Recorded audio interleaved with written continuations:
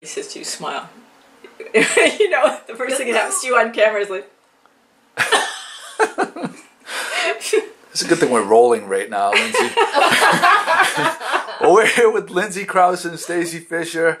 It's the Summer of Teaching with Lindsay Crouse. Summer of Teaching. The Summer of Teaching. I'm looking at your schedule here, and it is jam-packed with all kinds of teaching and art.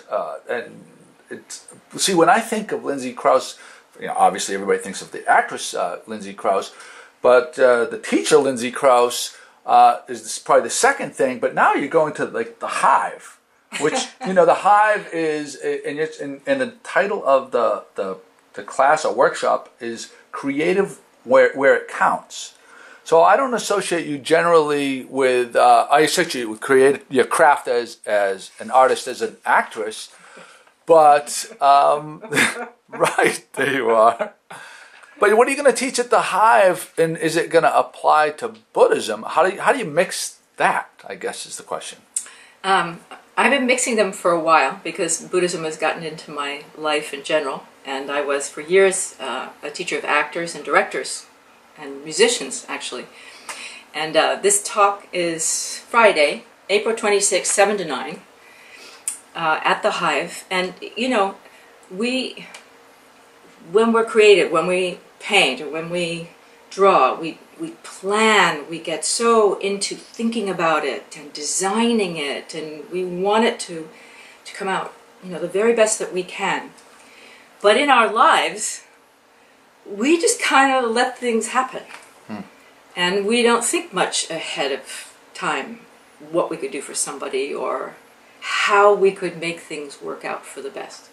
We sort of get some idea when we have children, when we spend, you know, 24/7 thinking about our children, you know, what would make them happy and how best to plan for them this summer and what would they like.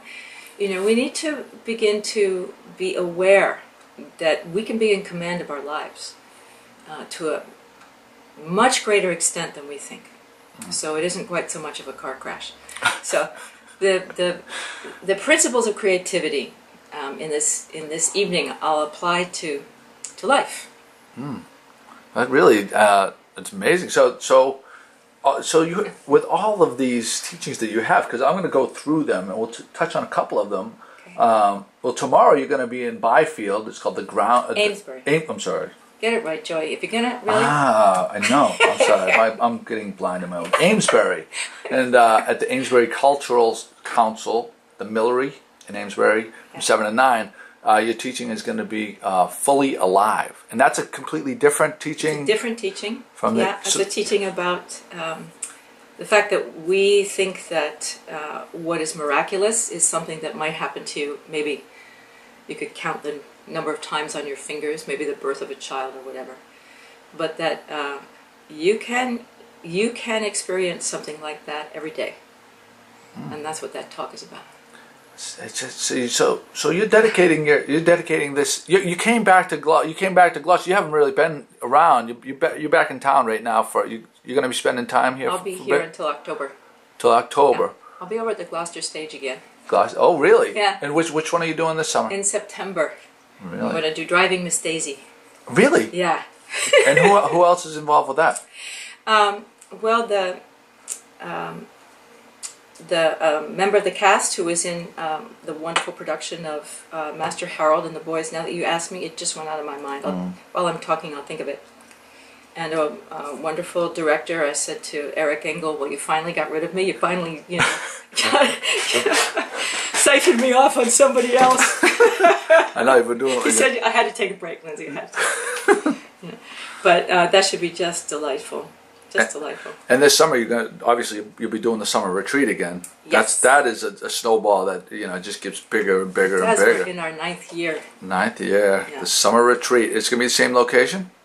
Yes, Governor's Academy, August 12th to 18th, and Lama Root will be giving a public talk on the 11th. Yeah. And his subject this summer is meditation. And I think it's great because I think people are a little afraid of meditation, or meditation's become a buzzword that is kind of meaningless to people, or they think it's very Asian or something. But meditation is really taking ground in the United States. And there's nothing that we need more, in my opinion. Even if we're just quiet, even if we just take a tiny bit of time for ourselves, we'll end up being more efficient, more present.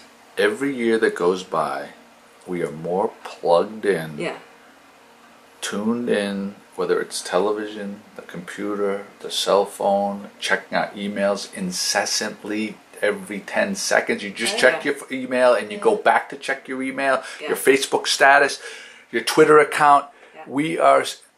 I personally, and I know a lot of people feel the same way, we don't stop. Yeah. I mean, I don't think that you could have, I don't think, Lama Maru, you could have come up with a more timely, a better time to have this subject matter, because it is so needed. Would you agree? Yeah, well, the thing about meditation too is it's such an individual practice, you know, and it can look like 5 minutes, it could look like an hour, it can look like sitting on a park bench, it could look like sitting on your cushion. You know, it's not about fitting a person's practice into somebody else's idea of what meditation is. I mean, Lama Marin will give some beautiful examples of different ways you can approach it, right? And how it's practical in your life. And anyone who hasn't been in front of him, really, I have no problem selling Lama Maru, because you get someone in the room with him, and that's all you have Lights to do. out, yeah. He's just every person, every single person I've ever spoken to that has will reiterate exactly what you just said. Well, he's a really good example too, because he is a larger than life figure, right? I mean, if you've ever met him, he's a huge man. He's just big, and he just exudes awesomeness, right? But he is, you know, currently in the middle of a gigantic meditation retreat. You know, I mean, he lives this meditative lifestyle, and for him, as an example for us, I mean, he goes in deep, and but he comes out even more amazing than when he went in. Yeah, he's just extraordinary. He's one of the great teachers that I've ever known in my life. Are you going to be teaching as well? I'll be teaching as well. And Rick? My husband Rick will be teaching as well. Yeah, God help us. You know, you do our part. We're just the warm-up act, you know. People can find information at thesummerretreat.org. The website will be updated. Yes. Stacy, we're looking at you. No, the summer it's all the information for the retreat. I'm just joking. I'm going to put my teachings this summer up on that site. It will happen momentarily, right, Stacey? It will happen momentarily. Just keep checking back is the point, right? Yeah. Thesummerretreat.org. Yeah. Right. Yeah, I love this. I hope I can focus in on this, because I think it is absolutely hilarious. It's one of your headshots, and you took the liberty to put the pirate patch and the goatee. It's fantastic. I went to teach this in New York, and the woman who runs the lovely space, the Three Jewels in New York, this lovely sacred space, called me, and she said, "I think one of your students, Lindsay, has defaced the Lama." You know? I said, "Well, the Lama actually defaced the Lama," so it's okay. The Lama. There you go. There you go. Well, you're also going to be so you have this stuff. We've mentioned it's going to be all over the place. But what I'll do is I'll put this whole schedule that you have coming up. I'll just paste that alongside with this video. You're going to be in Gloucester in June as well at the Rocky Neck Cultural Center, June 12th. And so in the Magnolia Library on the 4th. We have an auction at the Magnolia Library. Oh, a fundraising auction? Yeah. Yep, that's right. We're having an auction. Yeah. And then and that's to benefit the summer retreat. We put about a third of the people who come to the summer retreat on scholarship every year. Yeah. So we raise the money. You know, we crawl along the ocean floor raising the money. And, you know, we have our Geiger counters out, the speeches, really. And we get everybody in. I've been able to get everyone in every year who wanted to come. So great. It really, anything helps. Anything helps. It's a not-for-profit retreat. Yeah. Wow, fantastic. And I should say that I went to the Governor's Academy, I guess it's called now, at this past winter. For the first time I'd ever stepped on the ground. Wow. What a beautiful It's space. It's gorgeous. It's What a gorgeous. beautiful Really space. cool. Yeah. It's so nice to be there, and they're wonderful there. You know? And it's during the summer, so you got the whole place to yourself. Yeah, we Right. do. Very cool. And there's a creek and woods and A Right crick. on the Parker There's a River. crick. There's a crick, the Parker River crick, tributary. And you know, water. we should mention Rockport as well. You have teaching everyday meditations for a happy life the 26th of June. So you got a full schedule. You've really packed this this upcoming this summer. And if anyone knows people in New York who would like to hear teaching, first 2 weeks in May, I'll be teaching all over New York and Brooklyn.